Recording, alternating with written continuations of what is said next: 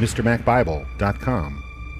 Genesis Coloring Bible, Book 5, every verse, chapters 22 to 25. Sacrifice Isaac? What? Genesis 22, verses 1 to 21. After these things, God tested Abraham and said to him, Abraham. He said, Here I am.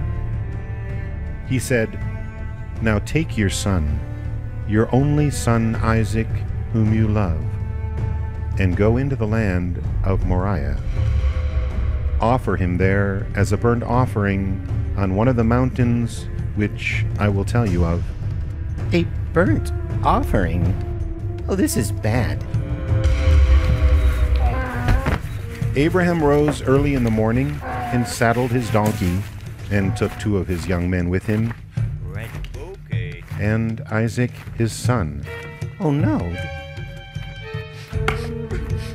He split the wood for the burnt offering and rose up and went to the place of which God had told him. On the 3rd day, Abraham lifted up his eyes and saw the place far off. Abraham said to his young men, Stay here with the donkey. The boy and I will go over there. We will worship and come back to you. I'm confused. Hold on. This gets good.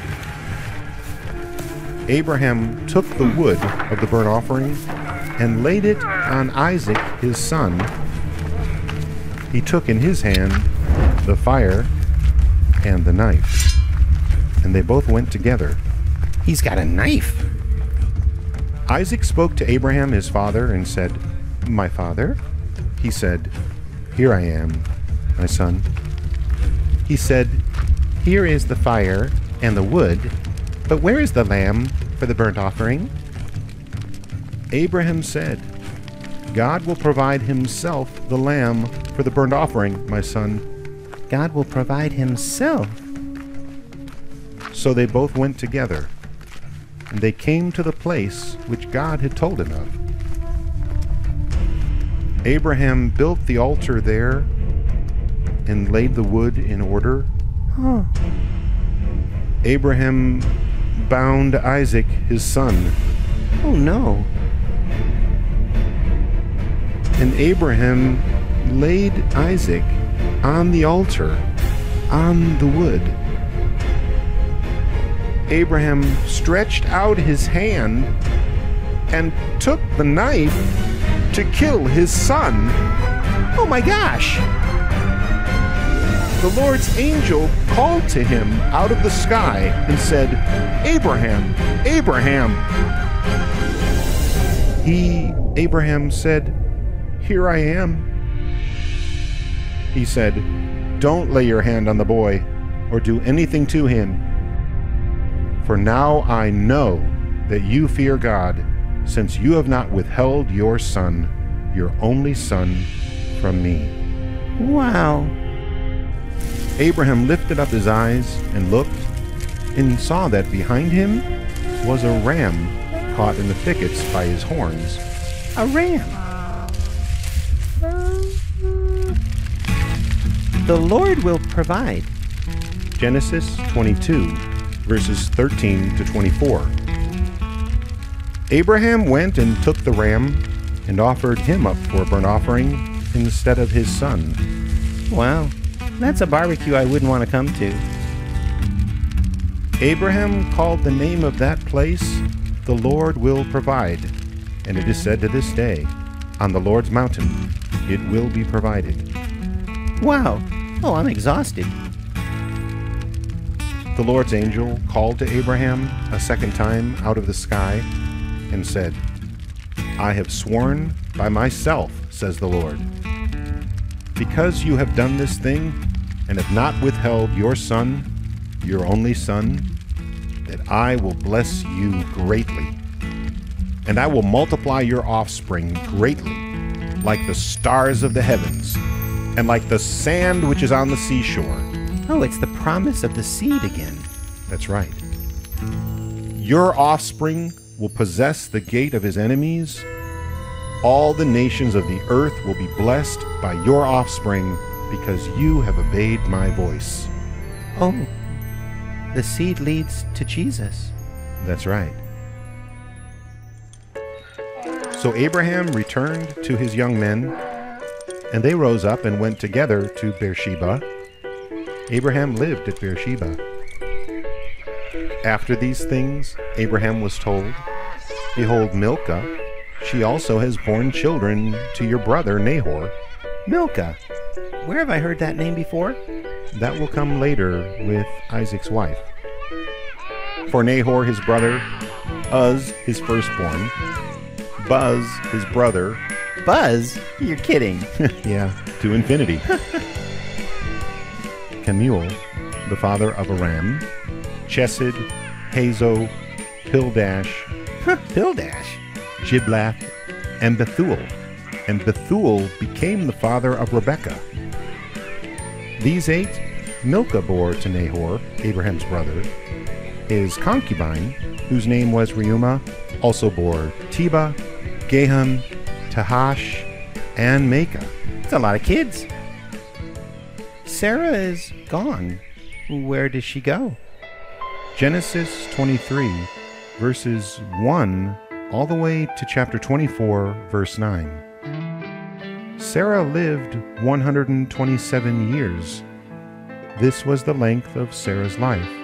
120 years. That's a long time.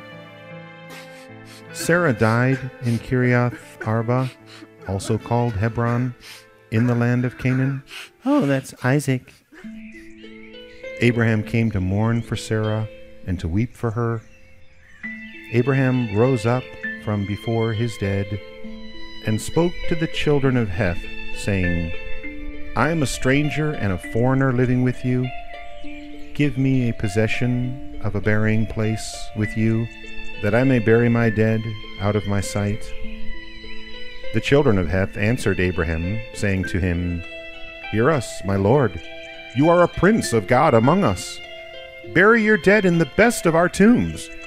None of us will withhold from you his tomb. Bury your dead. Abraham rose up and bowed himself to the people of the land, to the children of Heth. He talked with them, saying, If you agree that I should bury my dead out of my sight, hear me and entreat for me to Ephron, the son of Zohar, that he may sell me the cave of Machpelah, which he has, which is in the end of his field. The cave of Machpelah. For the full price, let him sell it to me amongst you as a possession for a burial place. So he wants to buy a cave to make a cemetery out of it for his family? Yeah. Okay. Now Ephron was sitting in the middle of the children of Heth. Ephron the Hittite answered Abraham in the hearing of the children of Heth, even of all who went in at the gate of his city, saying, No, my lord, hear me. I give you the field, and I give you the cave that's in it. Oh, he gets it for free. In the presence of the children of my people, I give it to you. Bury your dead. Abraham bowed himself down before the people of the land. He spoke to Ephron in the audience of the people of the land, saying, But if you will, please hear me. I will give the price of the field. Take it from me, and I will bury my dead there. He wants to own that cave. That's right. Ephron answered Abraham, saying to him, My lord, listen to me. What is a piece of land worth? 400 shekels of silver between me and you? Therefore, bury your dead. Abraham listened to Ephron. Abraham weighed to Ephron the silver which he had named in the hearing of the children of Heth, 400 shekels of silver, according to the current merchant's standard. So for the field of Ephron, which was in Machpelah, which was before Mamre, the field, the cave which was in it, and all the trees that were in the field, that were in all of its borders, were deeded to Abraham for a possession in the presence of the children of Heth, before all who went in at the gate of his city. After this, Abraham buried Sarah his wife in the cave of the field of Machpelah before Mamre, that is, Hebron, in the land of Canaan. The field and the cave that is in it were deeded to Abraham by the children of Heth as a possession for a burial place. Abraham was old and well advanced in age. The Lord had blessed Abraham in all things.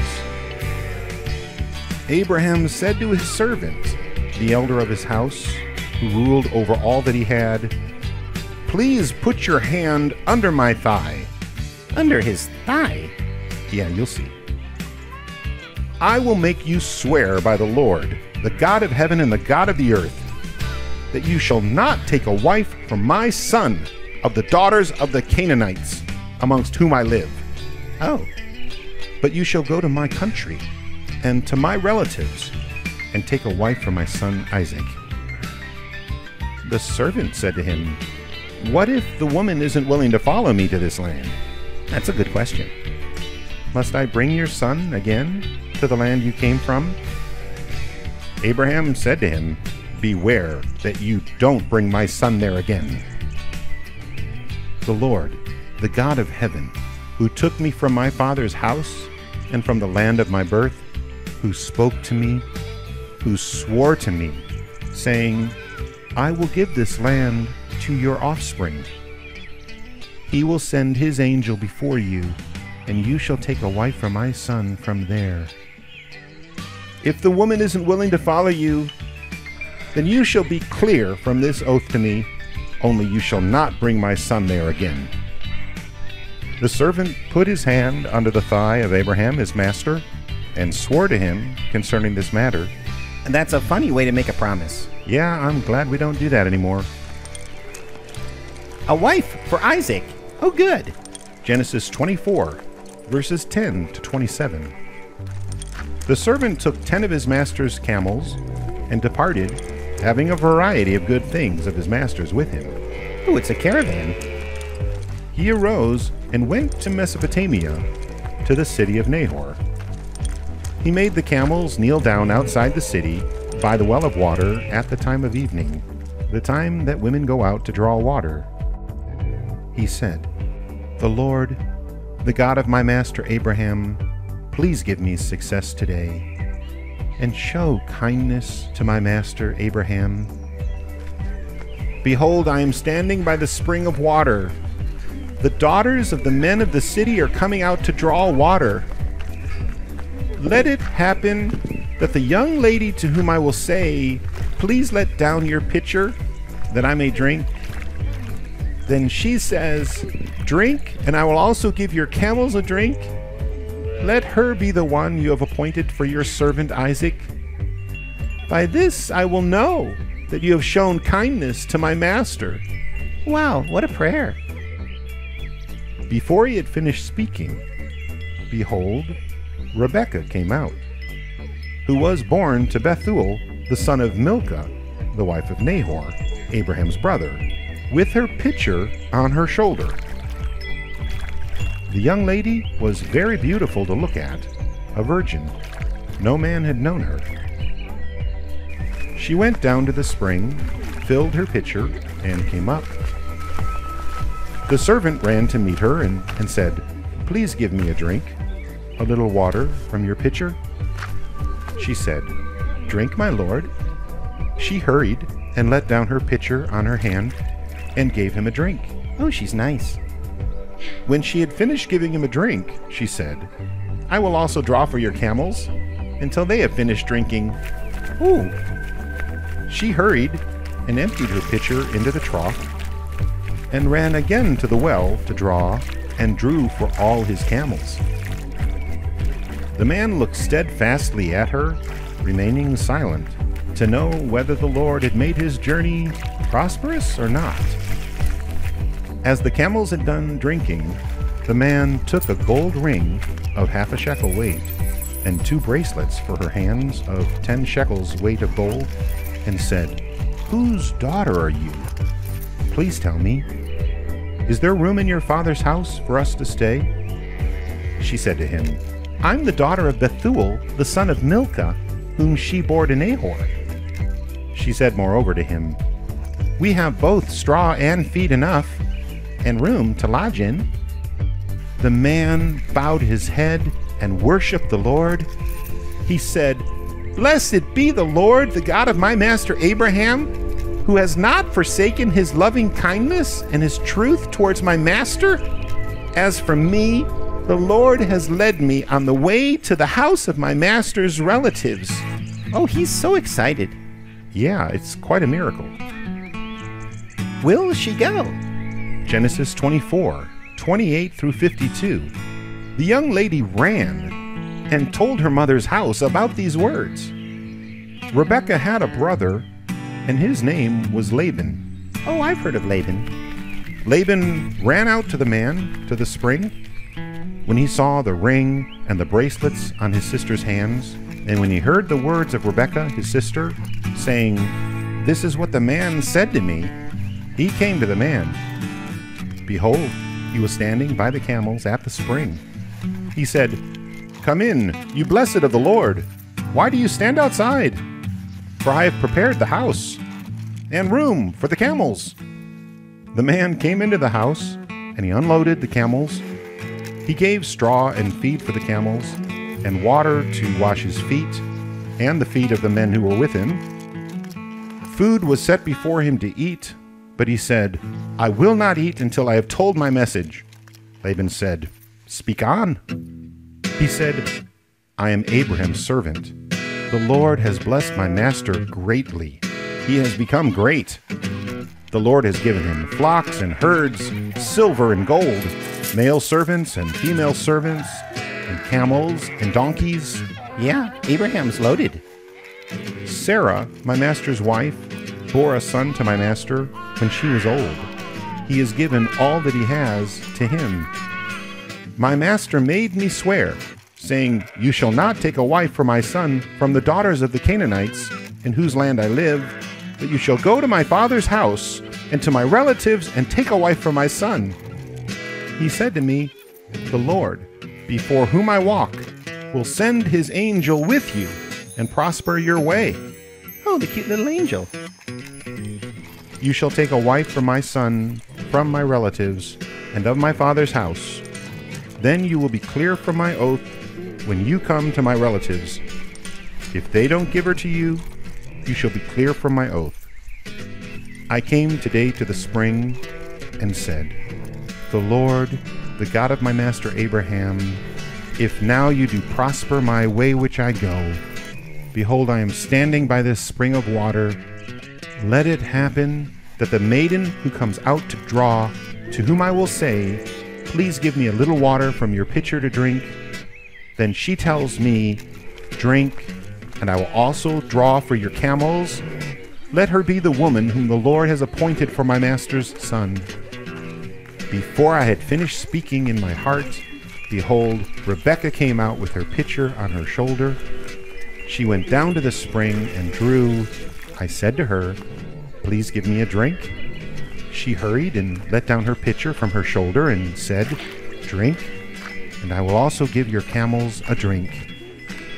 So I drank, and she also gave the camels a drink. I asked her and said, Whose daughter are you? She said, The daughter of Bethuel, Nahor's son, whom Milcah bore to him. I put the ring on her nose and the bracelets on her hands, and I bowed my head and worshipped the Lord and blessed the Lord, the God of my master Abraham, who had led me in the right way to take my master's brother's daughter for his son. Now if you will deal kindly and truly with my master, tell me. If not, tell me, that I may turn to the right hand or to the left. Then Laban and Bethuel answered, The thing proceeds from the Lord. We can't speak to you bad or good. Behold, Rebekah is before you. Take her and go, and let her be your master's son's wife, as the Lord has spoken. When Abraham's servant heard their words, he bowed himself down to the earth to the Lord. Rebekah and Isaac. Genesis 24, verses 53 to 67. The servant brought out jewels of silver and jewels of gold and clothing and gave them to Rebekah. He also gave precious things to her brother and her mother. They ate and drank, he and the men who were with him, and stayed all night. They rose up in the morning, and he said, "Send me away to my master." Her brother and mother said, "Let the young lady stay with us a few days, at least 10. After that she will go." He said to them, "Don't hinder me, since the Lord has prospered my way. Send me away, that I may go to my master." They said, "We will call the young lady and ask her." They called Rebekah and said to her, "Will you go with this man?" She said, "I will go." They sent away Rebekah, their sister, with her nurse, Abraham's servant, and his men. Goodbye, Rebekah. They blessed Rebekah and said to her, "Our sister, may you be the mother of thousands of 10,000s, and let your offspring possess the gate of those who hate them." Rebekah arose with her ladies. They rode on the camels and followed the man. The servant took Rebekah and went his way. Isaac came from the way of Beer-lahai-roi, for he lived in the land of the south. Isaac went out to meditate in the field at the evening. He lifted up his eyes and looked. Behold, there were camels coming. Rebekah lifted up her eyes, and when she saw Isaac, she got off the camel. She said to the servant, "Who is the man who is walking in the field to meet us?" The servant said, "It is my master." She took her veil and covered herself. The servant told Isaac all the things he had done. Isaac brought her into his mother Sarah's tent and took Rebekah, and she became his wife. He loved her, so Isaac was comforted after his mother's death. Oh, that's so sweet. Goodbye, Abraham. Genesis 25, verses 1 to 20. Abraham took another wife, and her name was Keturah. Keturah. She bore him Zimran, Jokshan, Medan, Midian, Ishbak, and Shua. Jokshan became the father of Sheba and Dedan. Sheba and Dedan. The sons of Dedan were Asherim, Letushim, and Lemin. The sons of Midian were Ephath, Epher, Hanok, Abidah, and Eldah. All these were the children of Keturah. Abraham gave all that he had to Isaac, but Abraham gave gifts to the sons of Abraham's concubines. His concubines. What were concubines? Well, they were like women servants who also had babies. Concubines. While he still lived, he sent them away from Isaac his son, eastward to the east country.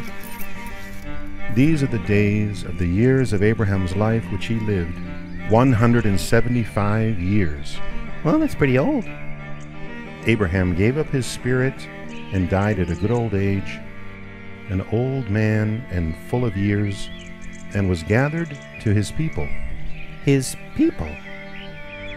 Isaac and Ishmael, his sons, buried him in the cave of Machpelah, in the field of Ephron, the son of Zehor, the Hittite, which is near Mamre, the field which Abraham purchased from the children of Heth.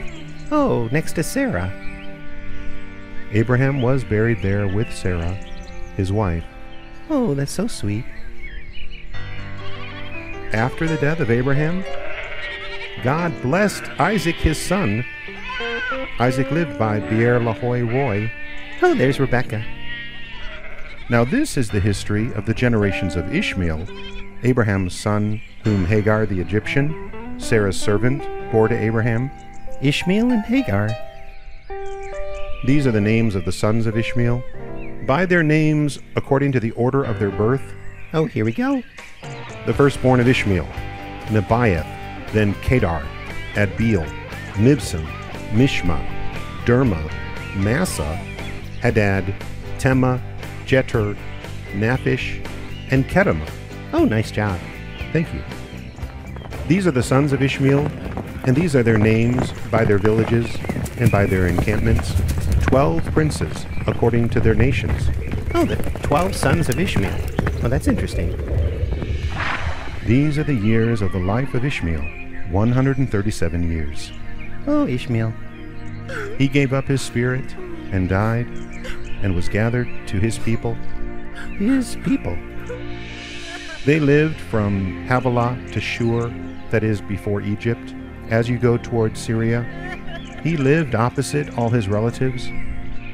This is the history of the generations of Isaac, Abraham's son. Abraham became the father of Isaac.